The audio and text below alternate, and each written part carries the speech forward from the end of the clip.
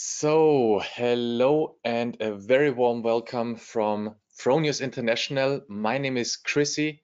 I'm from Team Trainings and Education of the Solar Energy Department at Fronius International. And yeah, welcome to our webinar today. We are going to talk about the Solar.creator and specifically about an update that we got on this tool with the integration of the previous tool. You might know it with the word Fronius Solar.configurator. So this was the previous tool for the design of our systems. And this is now integrated into our new Fronius Creator tool. And I want to show you how this looks like and what you can do with that. Yeah, so we have today a live presentation, so no slides. And I want to show you directly in a live view what to do and how to do that with the new tool integration. And every time during this presentation and also at the end, if you have any questions, please make use of the chat function. You can find that on the right side of your screen and send in your questions. So if you have any feedback, you know what I mean, you can send this through. And also the product manager, Thomas Hinterplattner, for this tool, for the Solar.creator, he's online and in the chat with me, and he will try to answer as quick and as good as possible. And also at the end, we will take a few minutes time to answer live your questions then. Okay, so without further ado, let's get started. You can see in the screen already that I have logged into the Solar.creator. So it's very easy to find. You just type in creator.fronius.com and then you log in with your Fronius credentials. So it's the same stuff you type in when you log into Solar Web, for example. And yeah, then you come to this page. It looks exactly like that with a list of all your projects. So if you are new, this list will be empty, of course. And then you have two possibilities how to use this tool. First of all, you can use the Start New Project button for the detailed information. So here you can do a detailed system design with a 7-step process, and you can find out exactly what components, what products fits best for the solution for the customer. And then you have a final report which you can send to the customer or which you can also print out and use in a sales conversation. Today, however, we want to take a closer look into the second option, which you can find on the right side of your screen. And this is called Check PV Design. So this is now a link to a quick design mode. And this was previously called Fronius Solar.configurator. So I now click on this button and it directly transfers me to this new tool. And here I also want to mention that if you have linked the Fronius Solar.configurator in your browser, so if you have bookmarked it, don't worry. If you still want to keep this bookmark, it's fine. If you now search for Solar.configurator, you will be automatically be forwarded to Solar.creator, or at least in the next few days, this will happen. So you don't have to change the bookmark. This will stay the same. We will just link it internally so that you will come to the right tool. Also, I want to mention the previous tool, the Solar.configurator. It will run out, of course, because it's integrated now. So we will keep it up the next few days. So end of next week, probably we will end this. And then all the Google searches for the Solar.configurator will be automatically linked to the creator if you have bookmarked the previous tool. Yeah, so that up front. Now, if we take a closer look, we can see it's basically a 3-step process how to find out what module I want to use for which inverter and if this is the correct string design. And the 3 sections are called PV module, inverter, and general. So PV module, it goes without saying. Here I search from a manufacturer of modules I want to use. So if we say we're based in Austria, so I have to use the Kyoto photovoltaics module, of course. If I search for this manufacturer, it also gives me all the modules. And I can, for example, say I want to use a 300 watt peak module, a PERC module, for example. And also a hint there, if you can't find the module, you can also add a new data, a base. So basically, with this plus symbol here, you can enter a new module, for example, with the voltage and amperage and so on. And you can then, so if I click here, for example, you can change some data and then use a different module. Or what you can also do is, sorry, this is the other one. You can also send an email to pvdatabase@pvscout.de. They are working our database basically. And if you send your module that you want to have in there to them, they will insert it so that we have it on our database. This is also another step how you can enter a new module. Okay, so one step done, we have entered the manufacturer and the module. Now we can go to the second topic, the inverter. For example, I type in here, I'm based in Austria and I want to work with an, let's say, Simo Gen24 10 kilowatt plus inverter. Of course, I want to use the new one in my case. And if I just leave it with that module and inverter, I can scroll down and search for all the possibilities I have with the string design. That's one way to do it. If I basically have a free field, I'm not limited to any roof design. I just want to know, okay, what's the maximum, what's the minimum string length? I can enter the module, the inverter, and then it gives me the full compatibilities. So you can see here, the first number that pops up in thick black writing is the number of modules. So 27 modules, for example, gives me an inverter ratio of 81%. This is what I have set here in standard, 80 and 120% over dimensioning. And I can click here to the right and to the far right, for example, 40 module would equal in 120% over dimensioning. I can also over dimension to 150%. I hope you know that already. This is a standard for all the Fronius products. And with 150%, for example, it gives me 50 modules in total, which equals 15 kilowatt peak. This is the maximum we can do with our product without any warranty harm. So with these 50 modules, I can know, okay, what kilowatt peak this equals, what's the over dimensioning ratio, the inverter ratio, 150%. And further down below in that slide, we also see the self-consumption rate and the own consumption level. And those two values are based on the third column that it's over here, which is called general.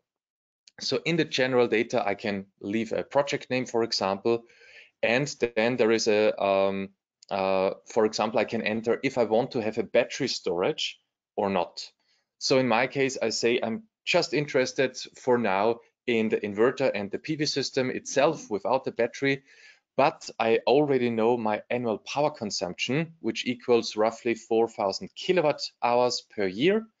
And with that value and the load profile, which I can set to employed or family, so is somebody at home during the day or not, or is he at work? And with that load profile and that annual consumption, it gives me a self-consumption ratio and an own consumption level. This is a rough number. Of course, you have to think about that. It's just an estimation, but it gives me already a rough number, which I can already tell to the customer. So to say with a 15 kilowatt peak system, you have these values, and with only 40 modules on the roof, for example, I go to that value very quickly. We have 12 kilowatt peak and also the same level, because of course the output level of the inverter is the same. But if we go down further below to, I don't know, 8.7 kilowatt peak, we have a little different values, 35 and 16%, for example. So those two values are based on the general data on the far right side.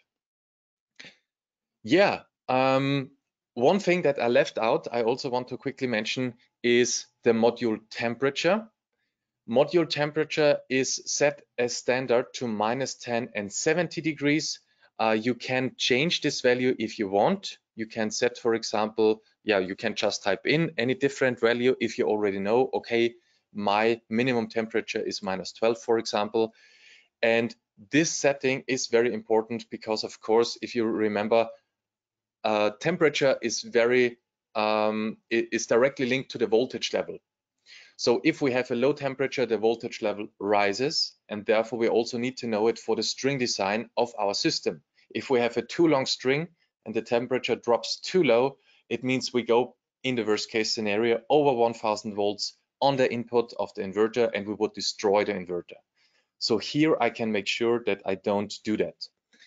And what you can also do is you can click on this little symbol here and say, okay, my minimum temperature at the location is this, my maximum temperature is this, and it also gives you the possibility to enter the gap in centimeters between the roof and the module backside, so to say a ventilation level. And you can set the values in here as well, and it gives you a different calculation based on those values you set here. So this is also an option how to use it. So I want to leave it as standard with -10 in my case. And yeah, further down below, we can also read add power gain or for a bifacial rear side. Of course, I don't use the module right now, but if I use a module which is capable of using it bifacial, I would be able to enter here the power gain for that. Yeah, we leave that out in our case. And if we go back to our system and we say, okay, 150%, this is fine for me. This is what I want. Then I can go further down below, and below the self-consumption rate and the own consumption level, the next slide is also the recommended battery size. Recommended battery size is also calculated with inverter size and or PV system size, and also the own consumption level. And it searches for a perfect middle way there. And in this case, for example, it recommends me a 7.68 kilowatt hour battery, which would equal in a self-sufficiency rate of 71% and the own consumption level of 19%. So this is just a recommendation. You can use whatever you want here. This is basically on the top side here. So if I say I want the storage, then you can see here the full compatibility list, also with multiple battery towers. You know, we can do that. And for example, if I chose here the biggest one, let's say the 22 kilowatt hour battery, and I select it here, it also gives me the calculation and tells me, okay, the self-sufficiency level would rise to 75%, the own consumption level to 20% if I use the 22 kilowatt hour battery compared to the recommendation of the program. So this is also something you can use in a customer conversation, sales conversations, for example. Yeah, and further down below that, the first three topics here, we have a full compatibility list of the string configuration. So as you can see, I can scroll down. It's seamless. It seems like it's endless, but it's not. But it gives me all the options how I can connect the strings together and how many modules, how many strings in parallel, and so on. And the first thing that pops up in the row is typically the most recommended from the program. So in my case, it recommends me to do 2 strings of 17 modules on MPP tracker 1, PV1 it's called here, and 1 string of 16 modules and MPP tracker 2. This is the recommendation for the 50 modules in total. Or I can use 2 times 18 and 1 times 14, and so on and so on. So it gives me different options. And if I'm happy with that, I can also click on that, and it gives me a detailed string design. So it gives me the voltage level, the MPP voltage at 17 degrees, at -10 degrees. This is again the link to the temperatures that we have set. And I can see at one glimpse if this is okay or not, because at -10, for example, we rise the voltage to 703 volts, which is perfectly fine. We just need to figure a way to get below 1000 volts. And the program will directly tell me if I'm over that. Yeah, it also gives me MPP voltage, short circuit current, and so on for both MPP trackers, PV1, PV2, and a few general data with the inverter ratio, for example, with 150%. If I want a detailed overview like this, also for a sales conversation, as we have spoken about, I can also click on Create Report, and yeah, I can enter here company name, the email address, and so on, and customer data, and I can save this already so that it's linked on the PDF file that I want to print out. So this is also one thing, or one way how to do that. Okay, what else to show? This is the most important things, I guess. Please always remember, it should be the first step in every system design. If you're new with Fronius, it should be the first step, of course, but also if you are using Fronius since a few years, for example, and now you're using a new product, the new Gen 24 line or the new Tau inverter, please make sure to give this one a try at the first system design, because then you can figure out, okay, what's the typical string length that I can connect, how many modules with this module type, and so that you are correct. Because if you do it with this tool and you get a Fronius check, that's basically it, you get a Fronius check that this system configuration is fine, then you can go on with the installation, with the customer talks. Yeah. If we want to do now a further design, a more detailed design, you can also go back to the Solar.creator with a link on here, or also up to the right-hand side. You can also go back to the basic overview, and we are back in this screen now. And then we would be able to enter a new project. We would be able to do a 7-step process where we can get detailed information about the yield forecast for a whole year. Different components can be integrated, like ohm pilot, watt pilot, and so on. But there is another webinar for that. It would exceed the time for this webinar that we have planned. So if you are interested, check out our YouTube channel, where we also talk about the Solar.creator and the basic feature of that tool. And yeah, we are finally finished for now with our webinar. And yeah, now I want to take a closer look into the comment section or the question section. Let's see if there was any question. Not so far. So I will leave on the microphone and the camera for a bit.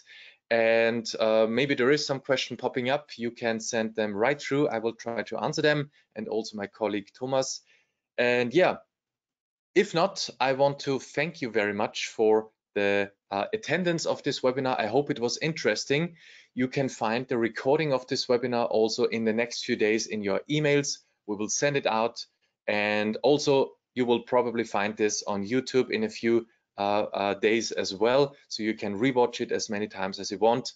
And also make sure to check it out on your own. I think it's a quite good tool to get the system design right. And yeah, thank you very much for listening. Thank you very much, Thomas, for joining me today for the question section. And yeah, stay healthy, guys, and we see each other in the next webinar. Goodbye.